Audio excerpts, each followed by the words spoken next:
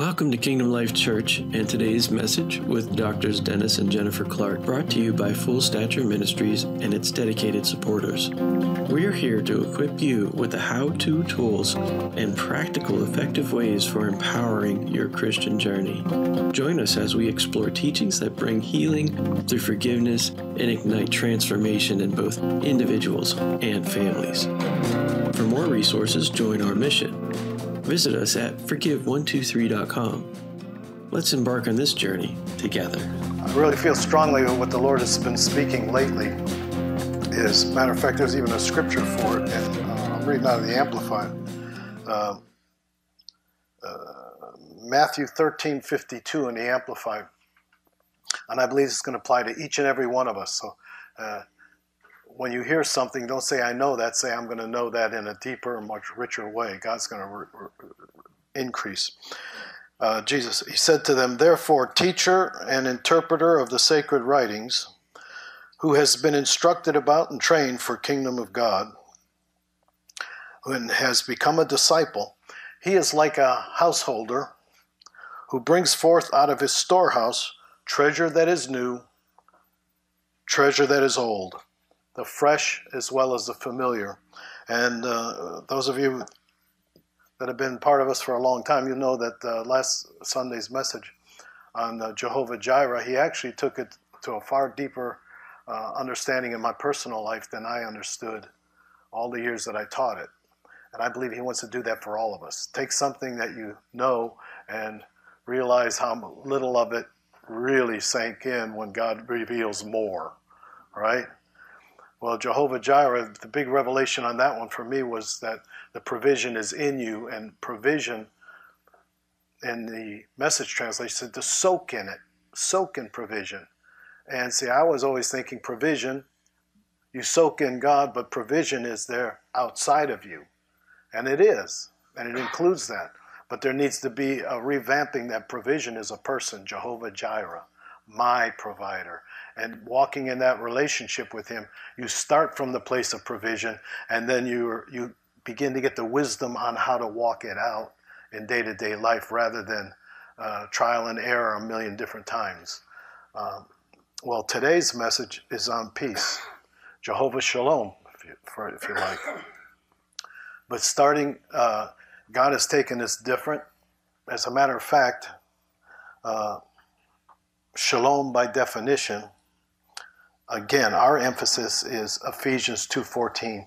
He himself is our peace. It's not an it. It's not just a thing. Peace is the supernatural presence of a living God, Jehovah Shalom.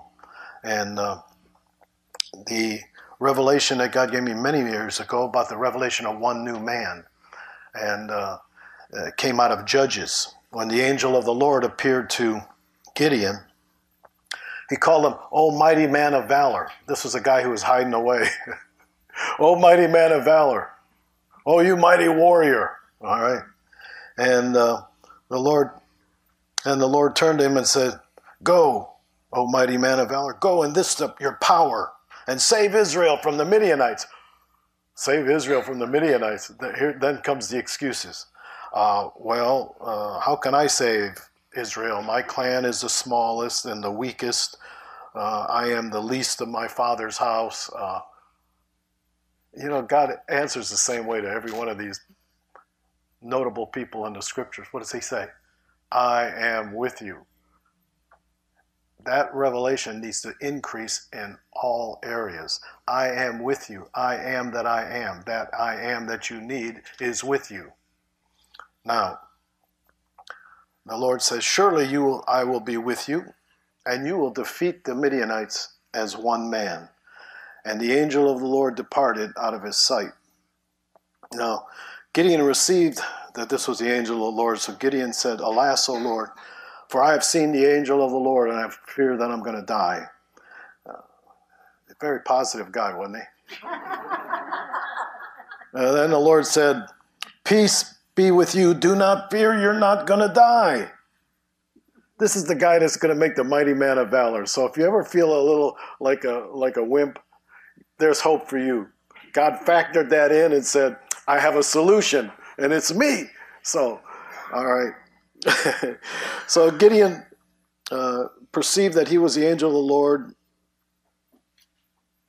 I've seen the angel of the Lord face to face.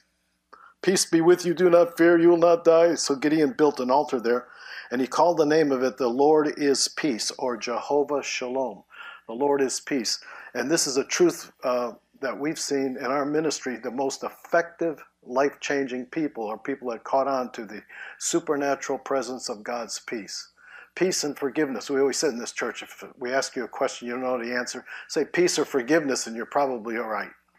It's a good default answer, even if you don't know the answer. But Jehovah Shalom, I was impressed way back in 1980, approximately 80. Jennifer will correct me, it was either 79 or 81, but she's got all the stats somewhere. A long time ago, God basically said the strategy for the end times will be to strike the enemy as one man. It won't be in numbers, it'll be in unity. And even the enemy here, it says you will strike the enemy, meaning the Midianites, as one man, as a corporate man. And a corporate man is merely a group of people who've come together in unity. And even the enemy had a dream and said, I saw a loaf of barley bread roll into the camp and destroy our camp.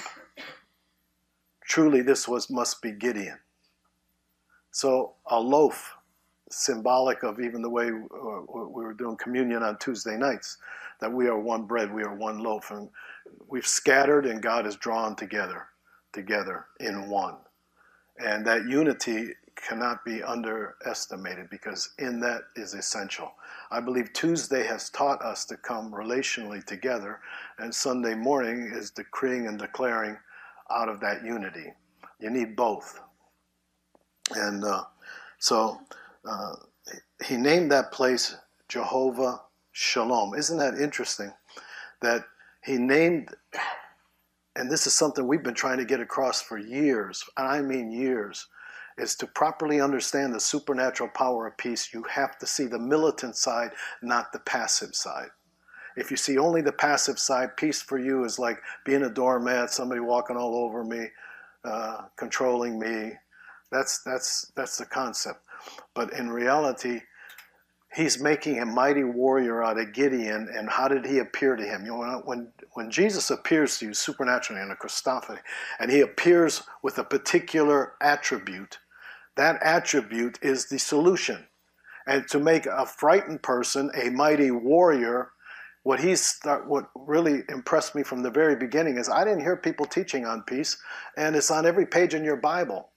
And it's one of the least taught subjects. Like it's just a salutation, like, hey, how you doing? Okay, peace. Peace be with you. Peace. And treat it as some kind of a mild situation. But appearing to him as Jehovah Shalom, he's saying, and that also brings up the question, why in the New Testament did the God of peace crush Satan beneath your feet? The missing element is the militancy of it and the power that's in it. And I believe that everything God taught back then, and we've repeated it many times here, I believe that God is pulling something new out of it, something fresh and familiar to an old theme. And he's going to bring up the peace of God to a new dimension. No. And in the concept of peace, I think our English word does it a great injustice, but shalom, here's just a kind of a picture of what it is. And it's completeness. Shalom, completeness, wholeness. Tell me if there's something here you don't want. Just raise your hand and say, I don't need that, I got plenty. Completeness, wholeness, peace, health and healing, welfare, safety, salvation, deliverance. I hope nobody raised their hand on salvation. Okay. Deliverance, soundness, tranquility, prosperity, perfectness, fullness, rest, harmony, unity. Absence of agitation or discord, total well-being. And when we had Bill Morford in our church, he used to like to add, All things intact, nothing missing. It'd be nice to know you don't have any missing parts, right? Huh? Parts are not just parts. That's important. That everything is intact and there's nothing missing. That's complete. Now, friendship. But the part that I want to emphasize is, and there's a lot of parts I want to emphasize, but primarily, peace is a person. He himself, Ephesians 2:14, he himself is our peace. If we look at peace as an it or just a fruit, you're going to miss the essential life change that is necessary for every believer. And Jennifer said, well, why would they want this? Well, let's reverse that. Why would you not want completeness, wholeness, peace, health? You know, there are probably billionaires around the world that would give billions and millions if they could have a moment's peace. It's a commodity in the world that can't give it. Jesus said, my peace I give not as the world gives. So no matter what they're doing as a substitute for that peace, it's not of any value compared to what comes from God. But I believe the church needs to know how to get it better. So we're going to move in that. Peace is a person. And I'll throw this in before I even get started, because this is the way the Lord quickened it to me. I've taught over and over again that God builds according to a pattern based on principles, and some of those principles are just the way the Holy Spirit works, all right? And I used the initial, when we traveled and we were going church to church, it seemed like every church got that message to some degree. And I could just call it JADA, because that was an easy way to remember the order. JADA, J-A-D-A. So if you're a note taker, write down J-A-D-A, because this will essentially be you evaluating your Christian walk. And here's the key. J is for jurisdiction. You have been assigned a place to live, a place to work, a place, people in your neighborhood, whatever.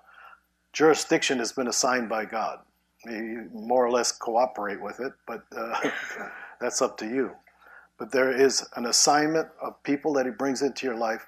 There's a jurisdiction. And jurisdiction has to be understood before you can do the second step. And that's adjudicate. That's just a big fancy word for rule with authority. Adjudicate in your jurisdiction. Adjudicate in your jurisdiction. You know what I mean by your jurisdiction? Your family, your home, your neighborhood, your job. Okay? The people that God has brought into your life. You have a responsibility to respond. Now, there's the key. I think God is going to take this understanding of our jurisdiction far more seriously. And it's not about changing our circumstances or changing other people. It's about responding properly in the midst of our jurisdiction. I once had a person that was frustrated in a church situation, and I can remember the advice he was getting from a pastor friend of mine. He said, well, look, either you change, they change, or it tells you stayed too long. Think about that. If you can't change and you can't respect, they didn't change, you don't make somebody else change, then perhaps you stayed too long. I thought that was pretty sound wisdom, because the pain of indecision I've seen in people's lives.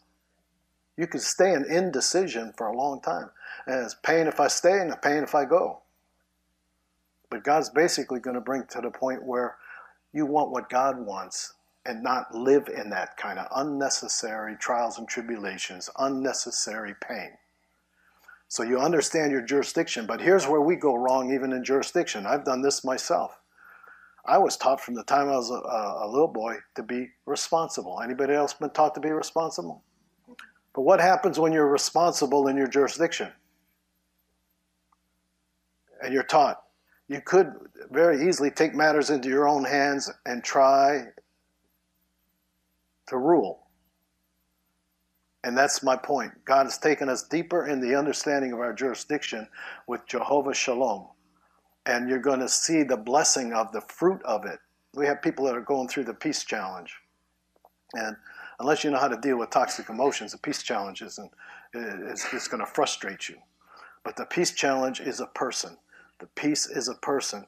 But just like Jehovah Jireh, in the message it says, steep yourself in God reality. Okay, I'm in his presence. I'm praying. I can feel his presence. I'm steeping myself in God reality. It says, steep yourself in God initiative. This is the part where in jurisdiction you mess up. Steep yourself in God initiative. In other words, I'm going to wait for the prompting of the Lord. I want that internal yes or no. My spirit's going to bear witness with his spirit that I'm a child of God, but I also have the capacity within me, and we all have that capacity. Some exercise it more than others. But in that exercising of that capacity, you learn the promptings of the Spirit where it's yes, no. Green light, red light. Call it what you want. Bill Morford used to tell us when he was in our church, he said, my wife's got better discernment than I do. I'll tell you what. So the only conclusion we came up with, and he had to admit that she was right more than he was more often than not. A brilliant scholar, but his wife was right more often than he was. So what he did was he says, we pray together, and if we both get a green light, we do it. If we get a green light and a red light, we're going to stay in prayer till the light changes, one way or the other. Yellow light, that just means wait. You didn't wait long enough. You rushed it. But he prayed until husband and wife had green light, 2 green lights, 2 red lights. And at least you're moving in the realm of responsibility. But see, responsibility was beat into our heads as children in a lot of cases. And so responsibility, you begin to micromanage, you begin to be general manager of the universe. I mean, I've never done it. I just campaign occasionally, right? But it comes out of being responsible for your jurisdiction. Like this church. I will stand before the Lord for this church, not you. You will stand before the Lord for your jurisdiction. And so, but I don't have to help him out, right? Don't they say it's God's flock, not your flock? But then he called apostles, prophets, pastors, and teachers and gave them authority to serve. But I'm going to be held accountable for my serving. Otherwise, why bother giving them? It's God's church. Let it go. There's a proper way to steward.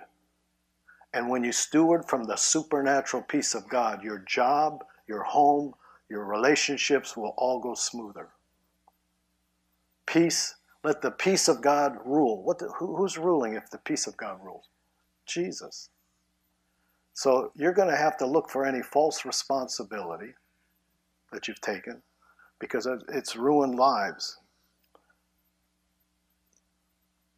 And hurt people. And you get hurt. It's not us or them. It's God himself. And he's looking at your response.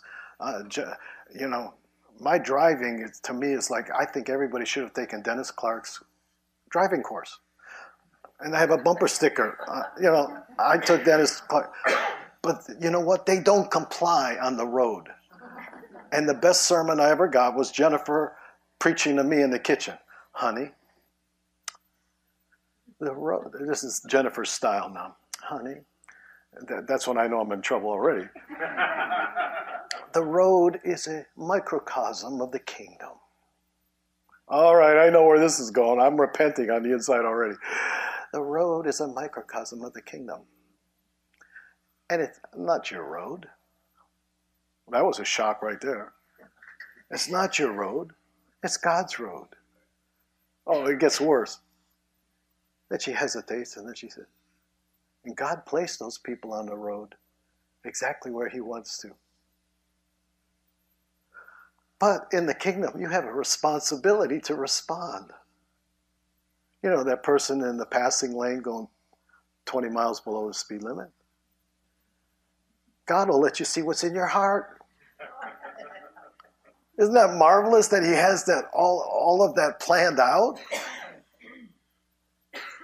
I told you, my jurisdiction was when I go to Publix, I take my cart and I bring it back. I watch people leave their carts up there, scratch on other cars, leave it out in the middle to where you can't park there and everything. And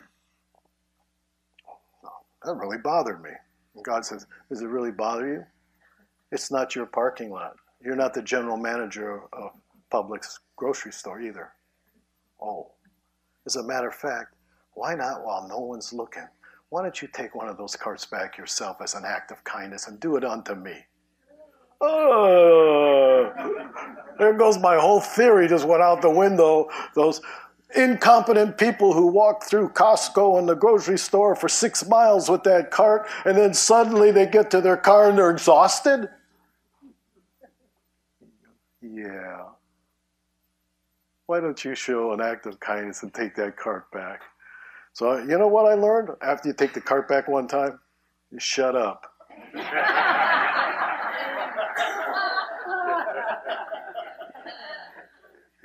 You have too many opinions, Dennis, that are not in your jurisdiction. But God says, okay, so you can get convicted like that when it's not your jurisdiction. But then now you've got to switch over to a deepening dimension in your jurisdiction. Is the peace of God ruling in this situation? Because then you'll respond out of the peace. I like that Jesus said, the peace that I give you is not like the world. Oh, so there's a peace that the world has. I led a girl to the Lord whose husband was a Buddhist. And when she got saved, she goes, this is the real peace. This is not what my husband talks about.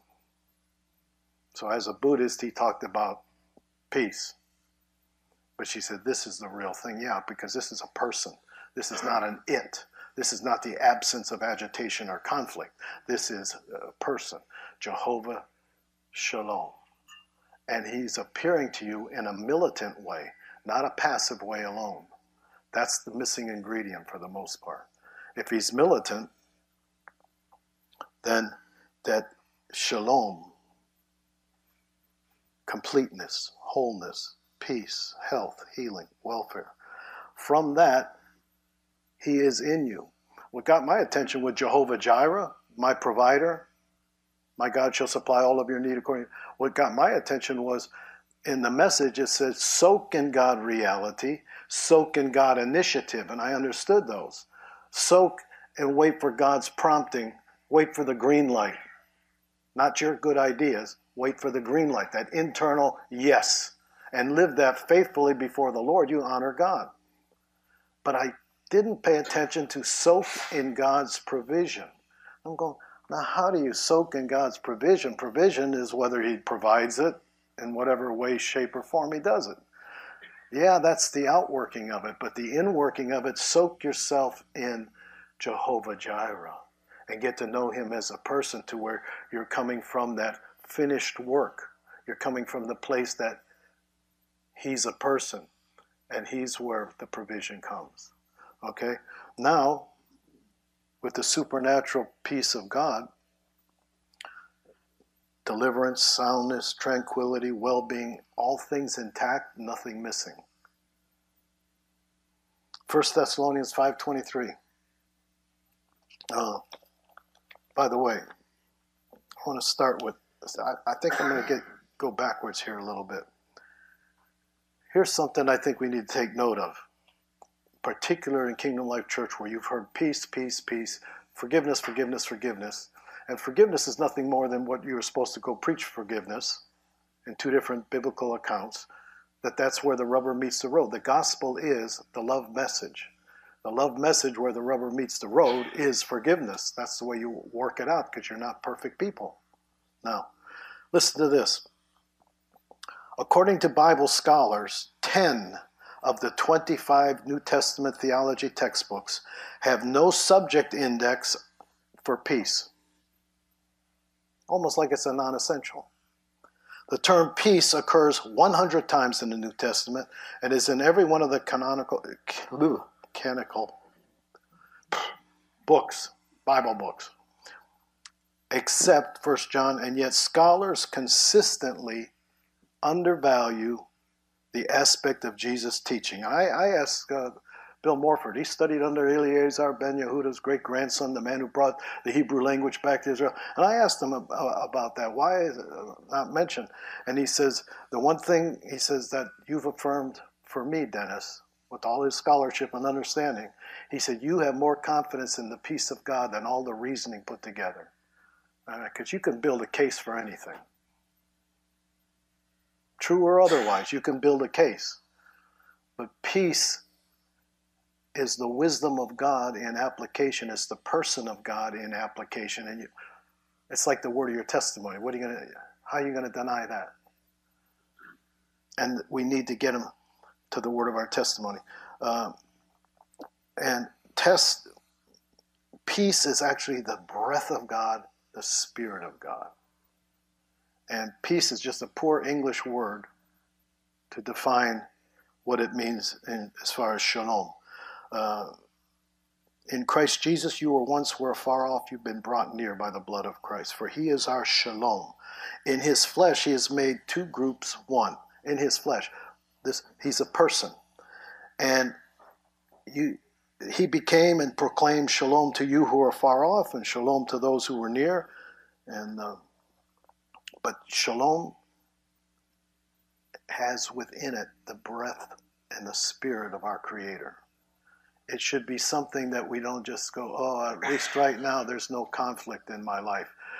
Things are going pretty good so far. It's been 10 minutes now. And okay. It's not about nonviolence or no hostilities.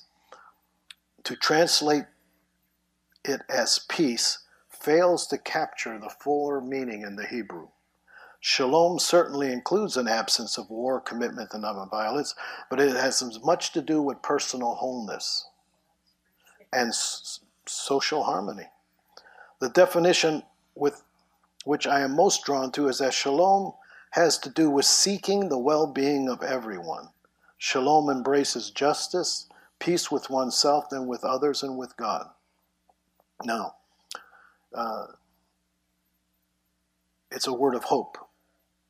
And shalom has to do with the living God's way with others and society in the created order.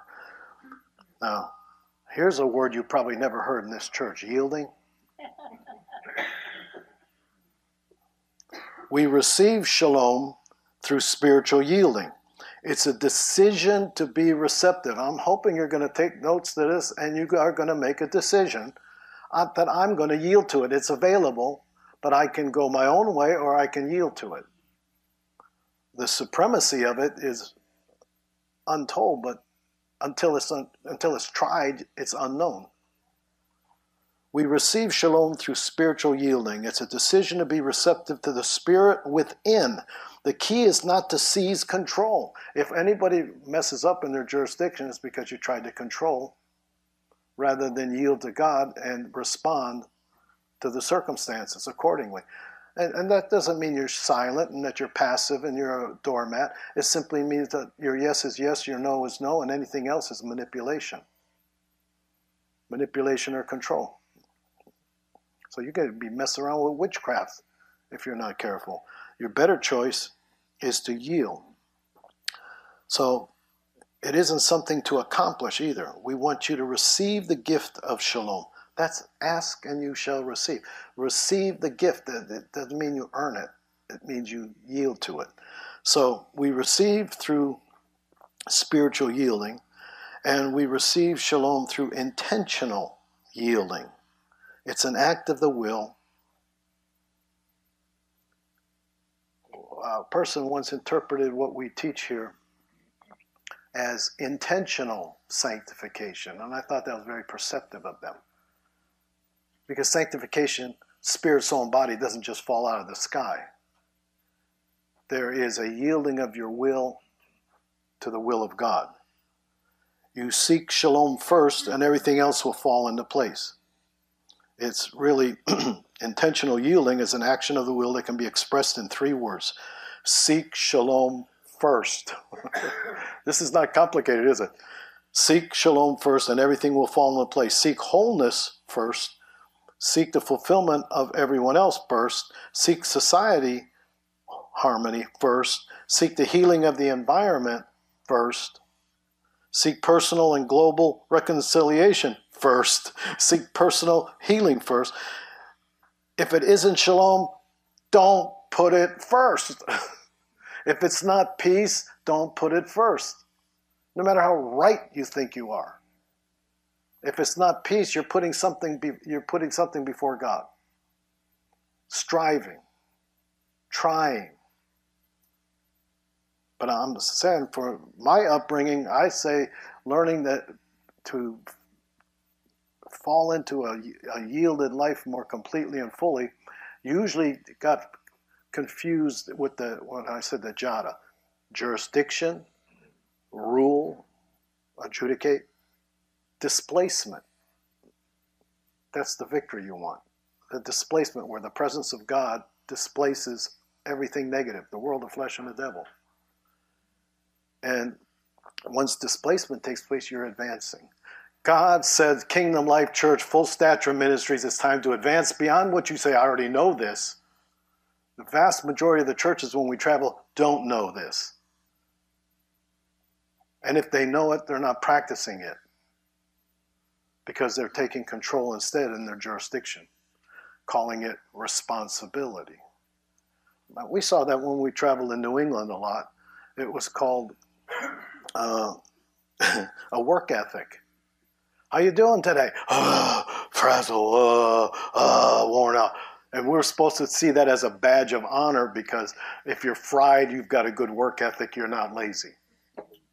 Well, stop being fried. That's telling me that part of you isn't yielding to God. Part of you is doing in your own strength what God would have liked to help you with.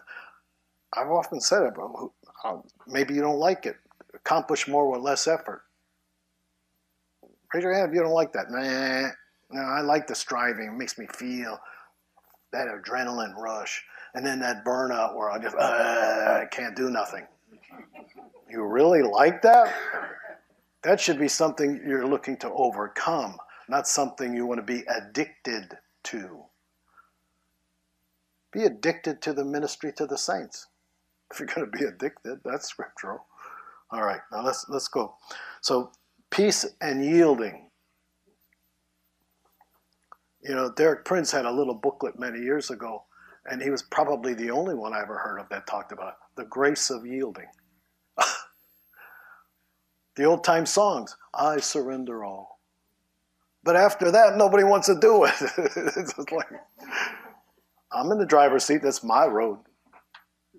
It's so funny, on the road too, will really test your jurisdiction, is just because there's automobiles on the road doesn't mean there's not people inside those automobiles. Would you have the same attitude if you were in the grocery store and they were where you could see them face to face? You're out of my way. Oh man, can't you move faster in that aisle? I see that cane, but still, you're in my way. I'm in the passing lane in the grocery store, and you're going, ooh, poking around. All right. So if it's not shalom, don't put it first. And nearly all of the scholars agree the kingdom of God is the core of Jesus' teaching. But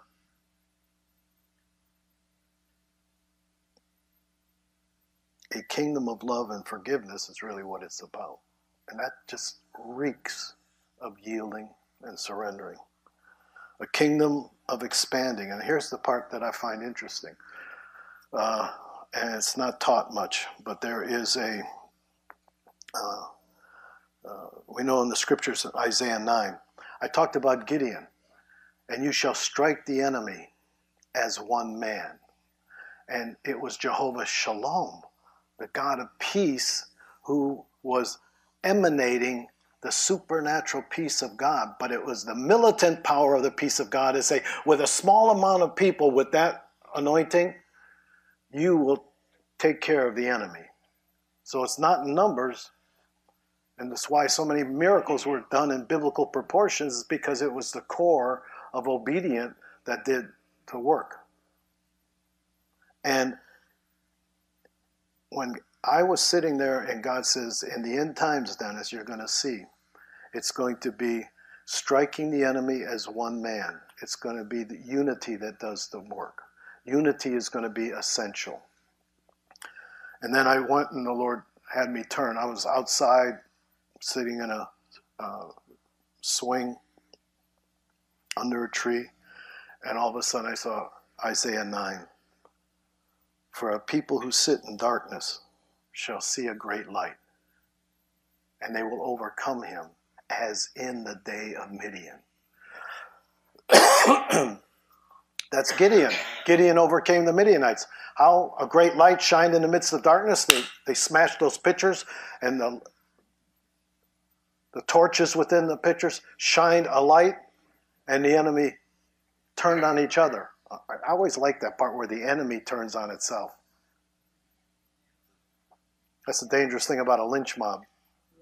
You might be part of a lynch mob, but guess what? If they did it to Harry, they could do it to you too. They could turn. If they did it to one of them, they could do it to you. All right, but anyway, that was a messianic prophecy that light will come into the world, Jesus Christ. Light will come into the world and dispel the darkness. But the people who sit in darkness shall see a great light. And what was the beginning of that? They called him Wonderful Counselor, Mighty God, the Everlasting Father, the Prince of Peace. His authority shall grow continually, and there'll be an endless peace for the throne of David and his kingdom. An endless peace. So there's an expansion of this kingdom of peace through individuals.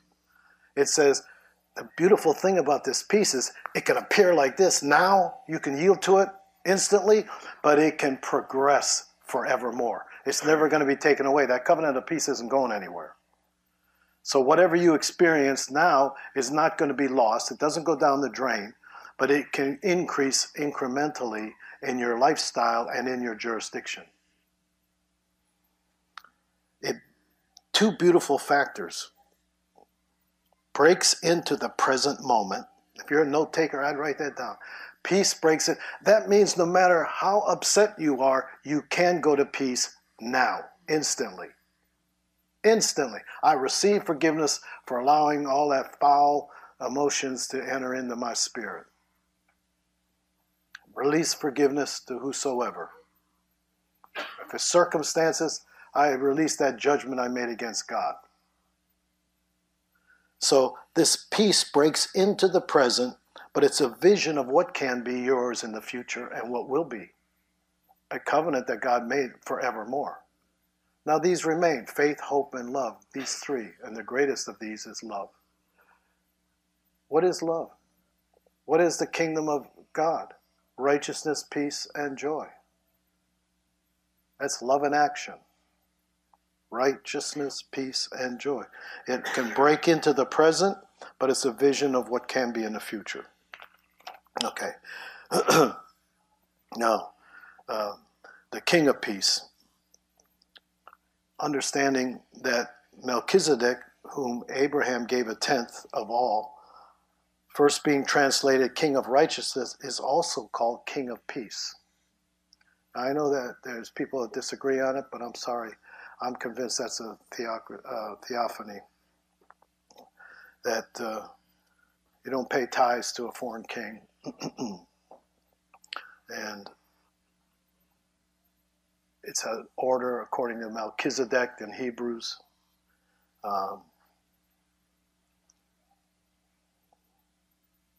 There was tithing before the law, tithing in the law.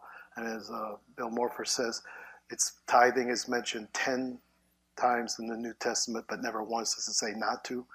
When we studied the Didache, the early church, before they had a New Testament, what did they do? They says you support your teachers, prophets, what have you, as you met in houses, rooms, which Jennifer did a lot of research on that. It wasn't just houses. Some people are trying to propagate that. No, they met house to house, that's true. But workshops, rental buildings, whatever they could get. Actually, almost like today. You see storefronts. But anyway, king of peace is Melchizedek, king of peace. It also says in 1 Thessalonians, now may the God of peace himself. Who? What God? Where's this peace coming from all the time? If no one's teaching about it, why is it everywhere? All the way back to the king of peace from the time of Abraham,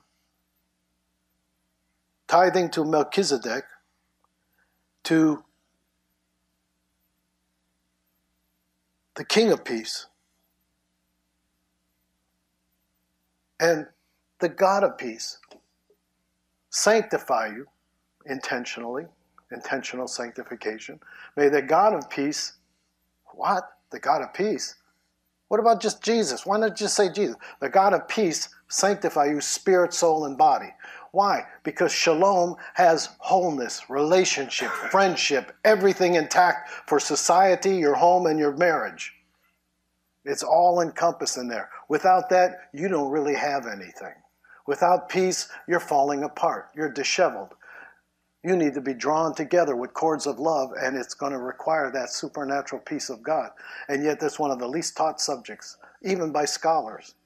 No index for peace, and yet it's everywhere. And yet it's the person of the Lord Jesus himself, the Prince of Peace. And by the way, Prince is a horrible translation because that almost makes him sound second class. No, he's king. He's king. And Jennifer can do a teaching on that called, she's going to, so I won't tell you what she's going to teach on now. I won't say it. I don't have a green light. I have a, save that, let Jennifer teach on that.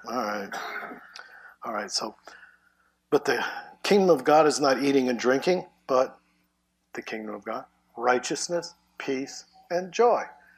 It shows up everywhere. Don't you think it ought to be something that we're well aware of and practicing on a routine basis with regularity, knowing that it's going to expand forever? That covenant of peace is going to go on forever. It's available immediately, but it's also your future. I want peace in my future. You want peace in your future? Yeah. Peace, completeness, wholeness, health, healing, welfare, safety, salvation, deliverance, soundness, prosperity, perfectness, fullness, rest, all things intact, nothing missing, the absence of agitation or discord. I like that. Jehovah, or Jehovah Shalom, is the name that Gideon gave for the altar that he even erected there. Now, he became a mighty warrior. Why did God say, and I'm going to appear to Gideon as the warrior God, the commander-in-chief of the heavenly host? To be accurate. But he came to him as peace. The God of peace crushed Satan beneath your feet is still the missing ingredient in the church.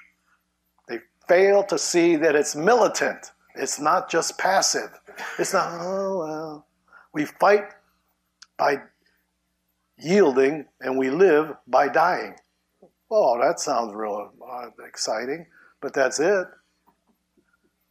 It's intentional yielding. It's spiritual yielding to the person of Jehovah Shalom. He's a person. I don't know if we're going to get all this in, but look at it in this outline at least. He's a person. It's a plan that will get you on track for your life. It's a place. It's a place where you abide. It's a habitation. And it also can be in the atmosphere as a habitation for people to bear witness to it. I've been to funerals where there were Christians and non-Christians alike. And I found it profoundly insightful that the unsaved Christians at the funeral, the unsaved, said, there's something in the atmosphere, I can't put my finger on it. Isn't that something? What they were feeling was the fruit of the Spirit. They were feeling the peace of God. They were feeling that people had resolved certain things in God. They've grieved, but the peace then transcends. I've also done funerals where the woman, or the wife in several cases, was confessing that she felt bad that she had such peace. Because everybody's saying, wow, she mustn't have loved him very much. She's not devastated. She's not throwing herself on the casket. You know. By the way, if you attend the funeral, shut up. I'm giving you wisdom from above. Don't talk. Give your condolences and then don't give an opinion. Oh, man. How many people I had to counsel over the years that went to a funeral and somebody gave them an opinion? They said all kinds of crazy things. They're trying to help, but you're better off if you don't know. Give them your time. And by the way, if it's a funeral, wait for 30 days after the funeral, then offer to assist them, because by that time everybody forgot about it. That's your free part today. I hope you didn't lose your peace. But the power of peace is warfare, and it's the government of peace. It's his authority, and yet he's willing to give it to us. Now, Jennifer likes the story of the knife because that's where I went into the first dimension. Sid has a, reenactment. But Jennifer wants the story all the time. She likes it. So if there's anybody watching it that hasn't heard this story 100 times. When I was a young Christian, I worked in a halfway house, guys that were let out of prison. And I worked as a volunteer. And one of the guys, all of a sudden, I could feel, discernment-wise, the atmosphere got tense. And in the past, I talked to one of the pastors that was in charge there, and he says, in the past, when it feels tense in the atmosphere, somebody's going to make a break for it. They're going to try to leave on their own accord. And the procedure then is you call the police. You let them handle it. But we're in the kitchen, and to this day, I know God wants to bring this to the church universal. He didn't do this for no reason. I'm in the kitchen, and a guy pulls a knife out, and I'm standing by the exit, and the supernatural peace of God, with a knife pointing at me and threats, increased. Now, how do you make that happen? How do you make that happen? You don't make that happen. But you know what I did? Even with a knife at me and all kinds of verbal threats, I kept my peace, and it was increasing. You know what that tells me? I have more confidence in this, is where we talked to Bill Morford about. I have more confidence in that than all your opinions. And it increased. So I'm thinking, if peace increased when somebody has a knife to you, and if it doesn't increase, get out of the way. You know, common sense. But it increased. I had more confidence in God. And the next thing you know, I saw Jehovah Shalom, the God of peace, crush whatever was motivating that young man to death, to where his hand started to shake and he dropped the knife. And then they gave him medication that he didn't take, that he was supposed to take. That's a one-time depth of dimension of the supernatural peace of God as militant, not passive. And if God of all you, why did God use that term? And the God of peace will crush Satan beneath your feet. Why didn't he say the warrior God, the commander-in-chief? Yeah. Because there's a significance there that we're overlooking, and we're moving it to a lower shelf of interest, when in reality it should be seek the peace first. All these other things will be added to you. Now, got a few minutes here. I want to talk about that it's a person, and you're going to get ingrained with that. That he's the king of peace. It's love and action. Righteousness is love and action. Righteousness, peace, and joy. You're supposed to be living in that. That's the kingdom. If you're not living primarily in the peace of God, whatever you're doing is not Christianity. You're missing. You might be into religion. You might be into appearances. You might even be into responsibility. But if it doesn't have peace with it, what good is it? It's the government of peace. Of the increase of his government and peace, there will be no end. So it's available now, and it's forevermore. That's a good deal. It's not going to run out. You just have to go there. But victory within has to be established first. He wants to expand that kingdom through you, but it has to begin in you before he can expand it through you. Now, the plan, that's peace as a person. You've got that. We'll beat you over the head with that this morning. Now it's a plan. A kingdom environment affects the world, the flesh, and the devil. And I've told a story before about how I had a young woman in my first pastorate she was just like the epitome of high anxiety. It was like a little chihuahua all the time, like that. And until she learned, she used to ask to stand next to me just to feel peace coming from me. She had to learn, of course, how to get it herself, and she did in time. It wasn't fast, though, I noticed. It was difficult because she had lived her whole life in high anxiety, that anxiousness was normal. And then what do normal people who have normal anxiety all the time say? That's just the way I am. Well, you need I am. You need the I am that you need. And you need the peace I am. I am your peace. Now, in that plan, it says that that's evidence of the kingdom. And you know what? We're not supposed to judge, but you know what? You can be a fruit inspector. By their fruit you shall know them. You want to know if a person's a Christian? It's like my sister dated a Jewish man before she was even saved. And then she gets saved, and she was asking me, she said, the guy that I was dating that was Jewish, you know what his father told him? He says, so you're dating a Gentile and Christian? And he said, yeah, Dad, I am. He said, well, is she a real one? He said, because I'll tell you, this is a Jewish man who is not a convert. Said, if you ever meet a real Christian, you'll never forget them the rest of your life. That's the kind of Christian you want to be. Huh? By their fruit, you shall know them. You meet a real one, you'll never forget them the rest of your life. So it's not by beating them over the head with the Bible. It's not by proof texting and arguing Scripture. It's simply by righteousness, peace, and joy in the Holy Spirit. That's the kingdom.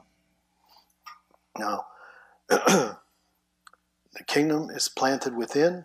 It's available. And God wants us to be rooted and grounded. So it's a person, it's a plan, it's a place.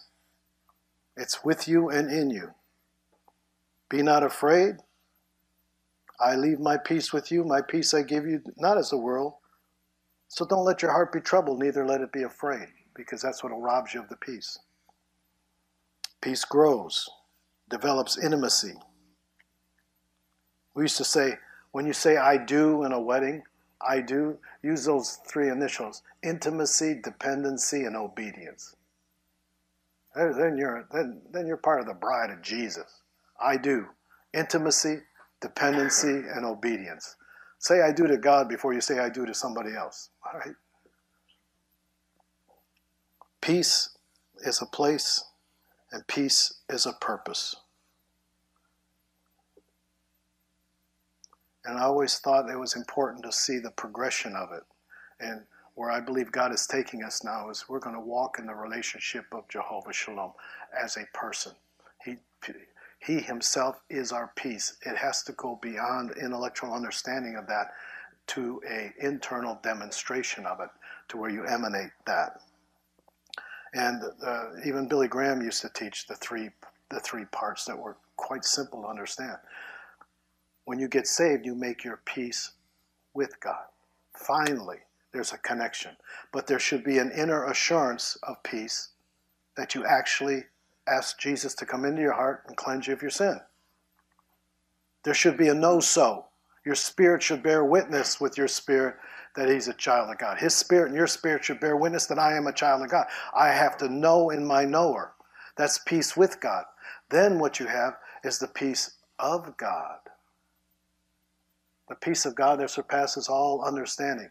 I'll tell you what, standing there with a guy pulling a knife to me, that surpassed my understanding. But I tell you what, later on I saw I don't want anything else but that. And the places, if you mess up or it gets confused, it's in your jurisdiction. The rule and reign, you start to take matters into your own hands to fix it. If you're in the right place at the right time, and you're in the place of peace, then you shall go forth in peace. Peace with God, the peace of God, and this is what thus saith the Lord for full stature kingdom life people. I don't care how many times you've heard it, God's taken it to a new level. He's taken out of the treasure house fresh as well as familiar, and he's going to give it that freshness that we need. And that's going to be the revelation of the God of peace. And he's going to crush Satan beneath your feet. And that story of the knife needs to be your experience in your jurisdiction. But it doesn't work. That scripture that came up this week, I shared it with Greg, that one that I saw about, don't worry beforehand what you're going to say. The Holy Spirit will give you in that moment. There has to be a greater confidence that the Holy Spirit will help me at the moment. At the moment. That does not mean I don't do my homework and fulfill my responsibility. It simply means that after having done all, I'm going to stand and wait upon the Lord for what he will say to me and how I shall say it. I don't envy Greg's job. I know right now, historically, pastors are dropping out, committing suicide, and all kinds of negative things about leaders, all kinds of negative things about constituents, to tell you the truth. But Greg, I'm picking on Greg right now, but his job is to be an expert, and he gets called into court as an expert. Forensic accountant. And they'll beat you up. When you're called in as an expert on any subject, the opposing argument is to make you look bad. And then in many cases, right, then later in a different case, they will hire you. I believe that's the kind of response that God is looking for. He says, I'm going to have a word on my tongue that you didn't even pre-plan it. But even if you did pre-plan it, wouldn't it be wonderful to have somebody give an answer that the supernatural peace of God is on the answer? Oh, how about that? So that's our purpose. And after all, even the angels preach, glory to God in the highest, and on peace, on earth, peace, goodwill toward men of goodwill. And if a son of peace is there, and your peace will rest on it, if not, it will return to you.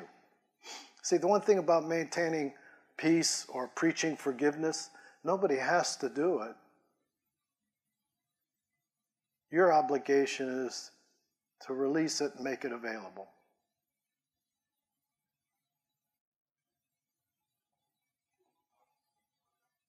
The sons preach. The fruit of righteousness, obeying God's will in the fruit of the Spirit, is sown in peace by those who make peace. So, Father, I believe you're going to bring this church to a new dimension of peace. We're going to walk in a supernatural power. And it's not a passive little mamby-pamby attitude. It's actually quite militant. And we're going to see victories that we've not seen before in areas. Watch out for the trip up. The trip up will be in your jurisdiction. It's to take matters into your own hands. That's where the trip up will be. You want to, rather than being under the rule of God, you let God rule. So, Father, we thank you for this in Jesus' precious name. Amen. Amen. Thank you for joining us. You've been listening to Doctors Dennis Clark and Jennifer Clark from Full Stature Ministries. To explore more life-transforming resources, and deepen your faith journey, please visit us at forgive123.com and our online school at teamembassy.com. All rights reserved under applicable law. For details, please see our copyright policy on our website. Again, that's forgive123.com.